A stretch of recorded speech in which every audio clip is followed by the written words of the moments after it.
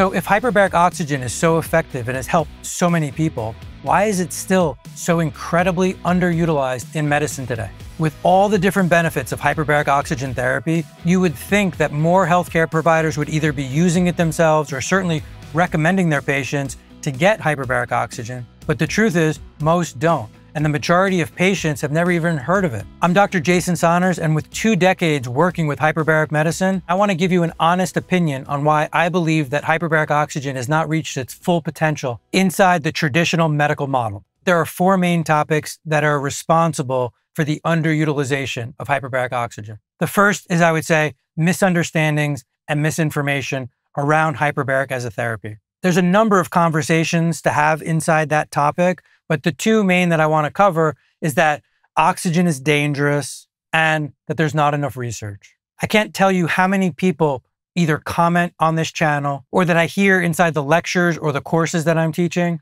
that we don't think hyperbaric is good because oxygen is dangerous. And while absolutely oxygen can be dangerous and oxygen toxicity is real, and there's a framework for understanding how much oxygen we can deliver to a person safely, where it starts to become dangerous, and where we could certainly do some serious damage. The overwhelming majority of hyperbaric sessions are well within the safe and tolerant range of oxygen dose. In the few instances where we start to get a little bit closer to something like central nervous system oxygen toxicity, it's also very easy to mitigate by just adding 1 or 2 5-minute breaks from oxygen where the patient in the chamber is just breathing air for 5 minutes instead of the oxygen. That will lower the likelihood of oxygen toxicity dramatically. But again, the overwhelming majority of sessions, whether it's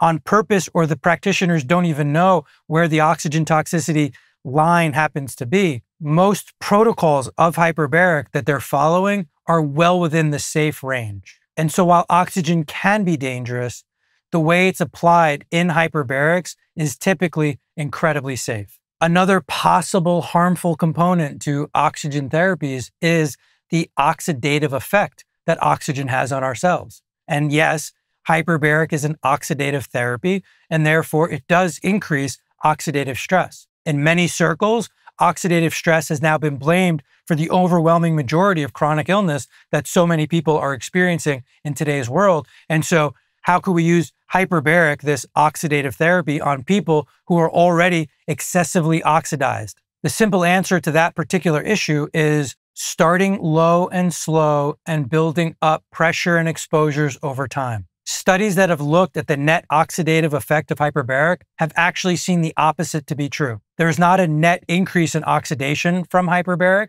There is short-term, but long-term, there's actually a net increase in the body's antioxidant defense mechanisms. We see increases in catalase. We see increases in reduced glutathione.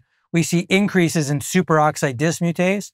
And so really, as long as we start low and build the patient's tolerance over time, not only will we not over-oxidize them, but we will actually increase the resilience of their own antioxidant systems. And if you need more information about oxygen toxicity or the oxidizing effect of hyperbarics, we've done a number of videos on those topics. So check the description below and you'll find links to those past videos on those topics. How about that there's not enough research? Sure.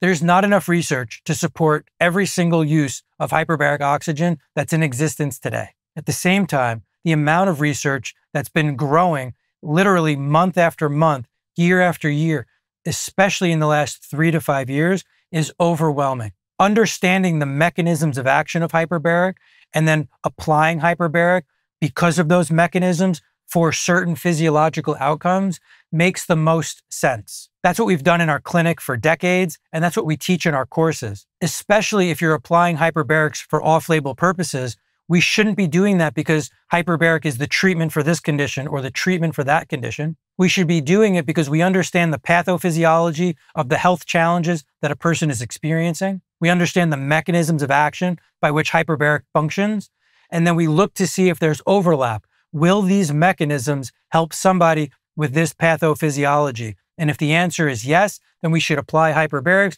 And if the answer is no, then we should not. But most of the people that say there isn't enough research to support the use of hyperbaric have not kept up and are not current with the amount of literature that actually exists out there today. When I launched my hyperbaric clinic in 2005, there was no roadmap. I had to learn the hard way how to run chambers safely, how to keep patients comfortable, and how to stay compliant. That's why I created the basic hyperbaric technician certification program. I wish that I had access to this course when I first opened my clinic. In just 12 hours of training, you'll understand the science, the safety, the protocols that every operator needs to know. If you're serious about getting into hyperbaric oxygen therapy, start here and enroll today. Another reason that I think hyperbaric is so underutilized is because it's talked about out there as a cure-all, as a magic bullet. And nobody believes in a magic bullet. If we talk about hyperbaric as if it cures and fixes everything, it appears to be snake oil. And if you've ever heard me lecture, I say regularly that hyperbaric cures nothing.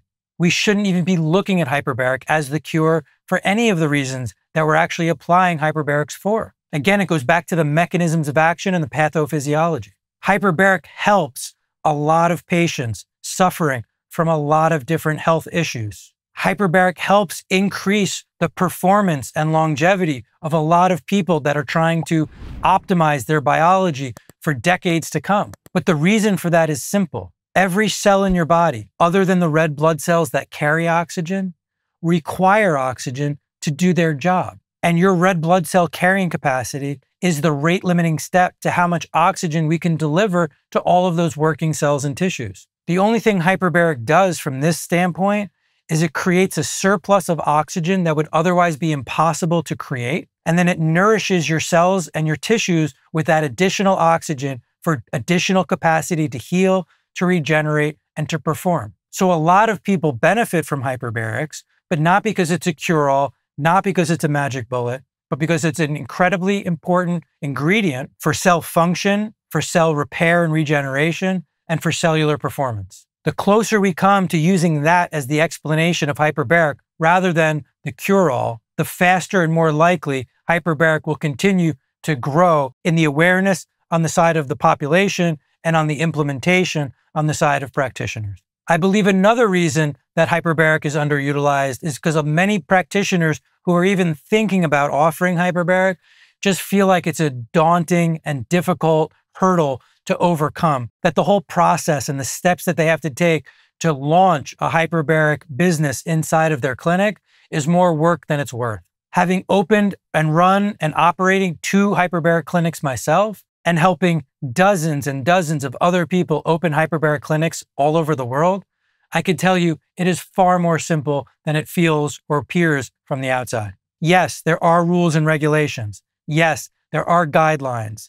Yes, there is a framework for how you need to think through offering hyperbarics inside your clinic, but we've done an incredible amount of work simplifying that process and simplifying that journey in order to help practitioners offer this, because my main reason for teaching, training, and certifying, my main reason for doing research and writing books, my main reason for even having my own clinics is so that more patients have access to hyperbaric. I hope that one day all the patients who want and need access to hyperbaric can do it easily and find a clinic locally. I can promise you, if you've ever thought about offering hyperbarics, there is a very simple solution for how to do this the right way. And in addition to the training and certification courses that we offer on safety, operator training, and clinician training, we also offer a range of business consulting services to help practitioners launch hyperbaric inside their clinic. Again, for more information on any of that, we will include links in the description below. And the last main reason that I believe that hyperbaric is really underutilized even shows up in those practitioners that have already chosen to launch a hyperbaric office inside their existing practice. And that is confidence, or lack thereof. Having the tool in your office and available to your patients and recommending that tool on a regular basis to those who you know would benefit from it are 2 totally different conversations. And I've seen far too many clinics that have hyperbarics already in their clinic, but they under-recommend it because they don't have confidence in what the protocol should be. They don't have confidence in their policies and procedures, and they really don't know how to apply hyperbarics safely and effectively. And therefore, while they have it in their office, they actually avoid it. And if I'm being completely transparent, that was me many years ago. I had a chamber in my office. I had personal success with it. I had some success with my family and friends. And I decided I want to offer this in my office. And it sat in a room in a corner by itself, underutilized for a few years. I would only offer it to the people who didn't respond to all the other therapies and services that we offered. And after enough times where the patients that were non-responsive to my other strategies responded favorably to hyperbaric, I started to gain confidence. The more confidence I gained, the more I used it. The more I used it, the more confidence I gained. And what I'm telling you is, as long as that chamber is in your office and you're afraid of it, you will never utilize it. It will never get the use that it deserves, and you will never build a structure or a business around that device, and you won't offer it to all of the people who need it. The two best ways to gain the confidence that you need is to get the appropriate training and the certifications that you should have to operate a hyperbaric chamber, and then to recommend and utilize that chamber and grow that confidence through use. The underutilization of hyperbarics inside the medical model is literally the driving force for this entire YouTube channel. And together, armed with the right information, we can help get rid of or dispel the myths and misconceptions that have haunted this industry for decades. Together, we can contribute to the research that this industry still needs to build a more robust body of literature to prove exactly how hyperbaric works and why we're able to utilize it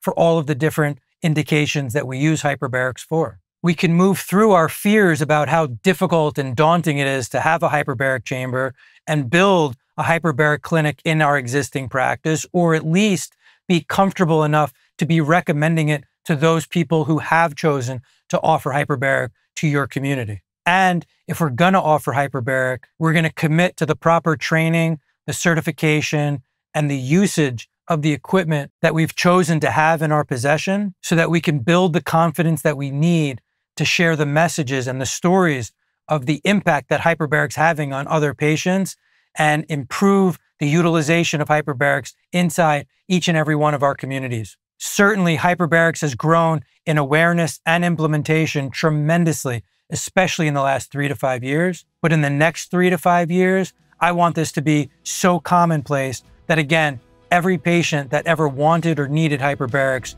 can have access to it and have access to it easily and locally. As always, I appreciate your time and attention, and I look forward to seeing you on our next video. If you're in practice or about to be in practice, or you've been in practice, but you're trying to tighten things up and really dial in your hyperbaric practice, we put together a free ebook guide. It gives you some jumpstart tips as well as some checklists to go through to make sure that you have your policies, procedures, all rolling in the right direction so that you can have a successful practice. If you're interested in that, click on the link in the description below, and we'll make sure we send you to the page where you can learn more and get your free copy of our ebook.